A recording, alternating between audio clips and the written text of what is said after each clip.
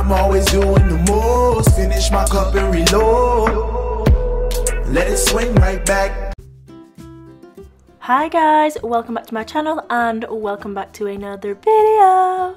So in today's video I am going to be showing you how to do the sort of like mermaid plait kind of nail or fishtail plait, but I am going to be showing it you a little different. So what I've decided is to show you how to do it the correct way and how not to do it, I suppose. I mean, you could do it that way, but I'm going to show you the best way to get the crispest lines, but then also show you where you might be going wrong with particular colour blocking designs. Now, not every colour block design needs such attention to detail, but when you're doing something so precise and that needs those sharp lines, it's definitely advised to take the steps what I am about to tell you. So I've started off, as you can see, I have my practice tip and my stand from Glitter Planet, and I'm going to be showing you on this tip today. So I've started off by sculpting the triangle or chevron shape, and I've just used a white acrylic. So here, after the acrylic has set slightly, I do come in with a little blade. Now, I am very new to using a blade to cut acrylic, so it does take a lot of learning and perfecting, but I thought I'd give it a go and try it in this video again. I have tried it previous, but not really that well, if you know what I'm saying. Like, I haven't followed through with it. I do find it quite difficult, so I still came in with my hand file. This is like my go-to way of perfecting acrylic and things like that, just to make sure that everything is nice and precise. So it's extremely important that you do this when colour blocking such a precise, intricate design, to make sure that everything is super crisp. Like, look how sharp that V is. Whereas before, the tip of that V was a slight curve, so that would have been an issue when we came to file down the design. So next I'm moving on to the green colour, and I've decided to do the Christmassy kind of colours because Christmas is coming and I'm super excited. So I'm just using my brush to move the acrylic from side to side and pat it with the belly of my brush, moving it into position. Now, you don't want your acrylic too wet that it's running and won't hold its position, but you also don't want it too dry that it's not maneuverable or it sets too quick that you don't get a chance to move it into place. You want to make sure that you butt it right up to that previous colour. It's okay if it overlaps because that will file off when we come to file the nail at the end, so don't worry about that. It's just getting the overall shape and precision correct that is really crucial at this point. So usually I can get it quite right and perfect with my brush, but this time it just wasn't happening. I think it's because I had the heating on and the radiator is literally like right behind me, and the heat was setting the acrylic quite fast, so I didn't get enough time to sort of make sure that that tip was still a super sharp point. But again, that's not a problem because you just want to make sure that you come back in with your hand file to refine and define that edge, and it is super important that you do so. So that's what I will do next. So as you can see, it is rounded, so I'm just showing you that point is not precise. It has got it is only a dull like round curve, but also that means that the acrylic all the way up isn't even, so you will have a little lip, which I will show you further down in the video what not to do. So I'm just going to go ahead and file that because you really want to make sure it's defined and sharp, just as the first one was. So all I use to do that is a hand file. You can get these available from Glitter Planet in packs of 5, and I'll have the link down below for you guys if you want to go ahead and check it out. So it is very important, as I say, to take this step, and this is where a lot of people make mistakes. They will then, without filing, continue on to the next step and the next step and the next step and keep adding colours, and then they'll come to file and think, oh geez, like, why the heck is my design not crisp and perfect and beautiful? And that is because you haven't taken those extra steps to refine the acrylic. And it does take a lot of time because you do have to wait for each section to harden to a point where you can file it. So obviously if you were doing a full set, you would move on to some more nails once that's dry, come back, so it'd be a bit of back and forward, doing each bit, moving on to another nail, doing each bit. but just look at the difference. Like prior to the filing, it was a round, and now it's a super crisp, sharp edge, and you will see the benefits once you finish that nail. And I am honestly 100% telling you the truth, guys. Like seriously, it's very, very, very, very, very important to file these like little sections. So now I'm moving on to the red, and I'm basically just going to do the same thing the whole way down, add in the colours, but at a certain point I will stop filing because I wanted to show you the difference between when you do file and when you don't file, and how much of a huge difference that actually does make to the overall design and the overall look of the lines that you are creating. So obviously some nail techs have got it down with the blade, and they are amazing and they don't need to do any extra filing, or with the wire as well. I haven't actually tried using a wire. I think I will try it, but I do want to sort of like see how I am with the craft blade first. So yeah, if you can do that with that, you don't then have to go on file as well, because your blade has that crisp edge and that's what it's creating.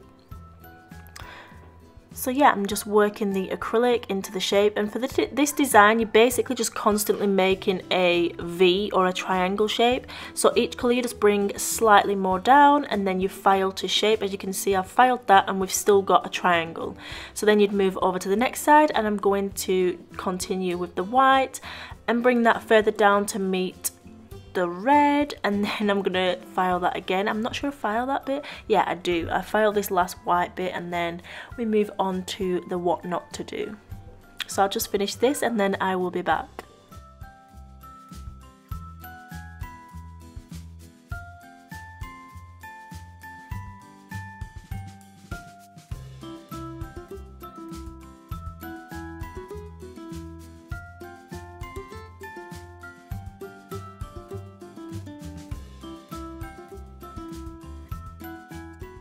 Okay, so as you can see, I have added the white and I have also filed that to a nice sharp point, and it's looking all crisp and beautiful.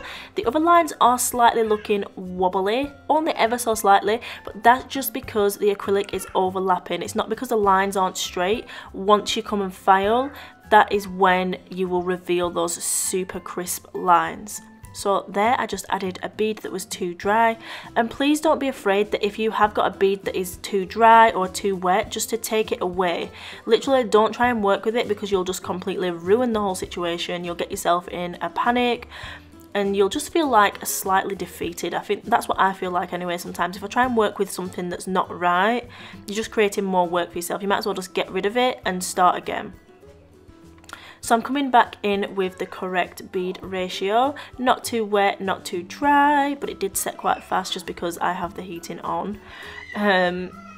Yeah, so I'm just moving it into place using the belly of the brush and also the point of my brush as well to really push it up into that previous colour. And then I'm just flattening it down. Again, don't worry if it gets over the top of your previous colours, because that is where we are going to file and reveal the design.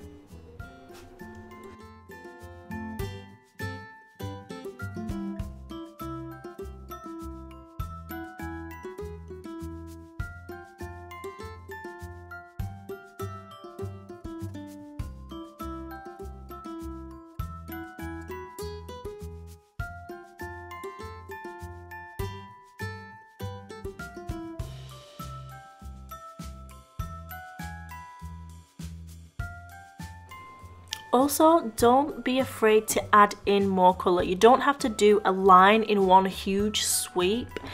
You can come in, and as you can see, I'm adding a little bit at the back. Just make sure that you blend it down nicely and that it all flows on from one another, and that will be absolutely fine.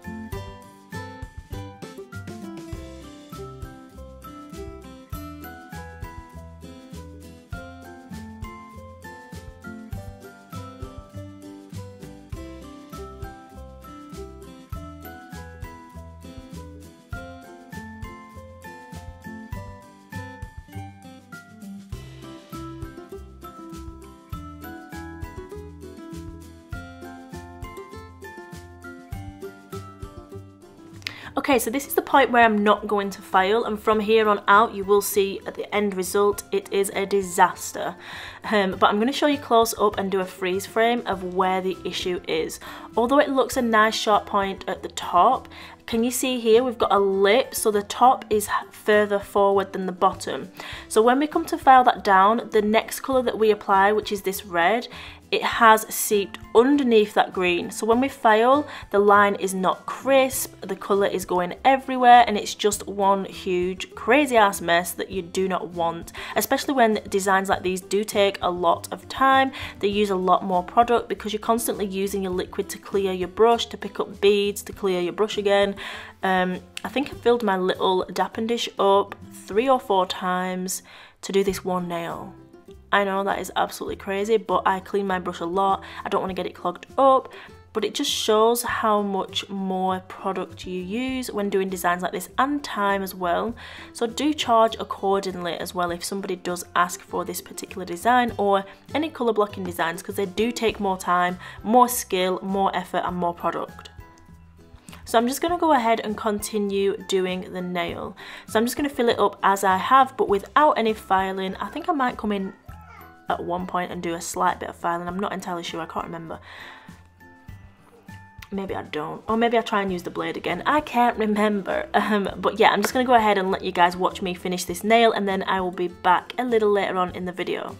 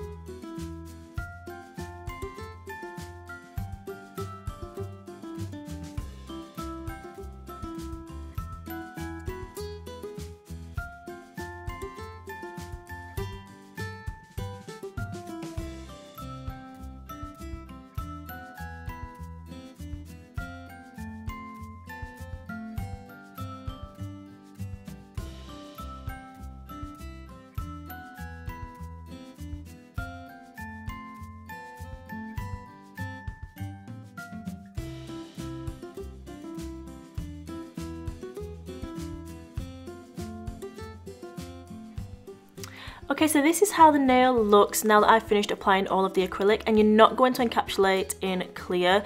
All you're going to do is come in with your hand file or your e-file and start filing down the design into shape. So you want to file to the point where you are revealing nice crisp lines.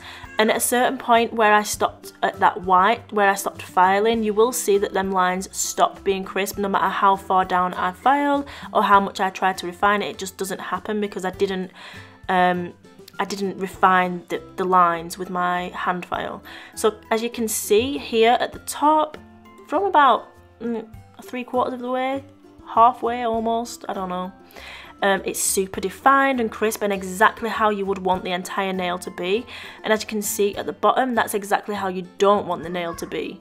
So those are my little tips, and I really hope that you guys have enjoyed it. But yeah, that's pretty much all I've got to show you. I'm just top coating the nail and I'm going to cure it, and then I've got a little bit to say at the end, which is coming in just a second, which is not a voiceover. I did this at the time of filming. Okay guys, so this is my final nail on what to do and what not to do when colour blocking with acrylic. As you can see, the top of the nail I filed afterwards, after each section had dried, to make sure that the acrylic was sharp, crisp and on point, just to make sure like all the lines were super straight and exactly how I wanted them. And then from here down, I just continued to do the nail without any refining or extra sort of like extra help, I suppose. And as you can see, the difference in the lines is absolutely crazy. You can see here And even though at the bottom I didn't apply the acrylic like that, so as you can see it's sort of like gone underneath, and that's exactly what's happened. So like the acrylic has had a lip and some of the next colour has gone underneath, and then as you file down, that's exactly what it reveals. So you might as well sort of refine as you go rather than be left with a surprise of a messy nail. Because if I wanted this design on my nails and then I was like, oh my god, this is gonna look amazing, and I filed and revealed this, I would be pretty gutted. Do you know what I'm saying? So I'm just giving you the top tips to make sure that when you are doing colour blocking to keep refining. You can use nail files and you can also use blades as well. I am going to start learning with blades because I do see a lot of amazing techs do it and it looks so effortless. I just need to get the right sort of like moment to cut the acrylic, but with more practice I definitely will, I think, enjoy using that technique. So yes, this is just a simple short video and I really hope that it helped you guys out and that you absolutely loved it. And yes, I'll have some more videos for you guys, and I'm just so excited for Christmas and to have lots more Christmas videos up. Also, I just want to let you know as well, the tip that I practiced on is from Glitter Planet and also is the tip stand as well. And you can use my coupon code, which is ninja10, which will give you 10% off your entire order. And the acrylics that I used is NSI's white, and then the red and the green are Tones acrylic. And I also have a discount down below if you guys want to use that. So yeah, I hope you enjoyed this video and it helped you guys out. Thank you so much for watching, and please always remember that you are bomb.com, lit as fuck, and don't ever let anyone tell you any different, because you've got this and I love you. Mwah. Bye! I'm always doing the most, finish my cup and reload. Let it swing right back.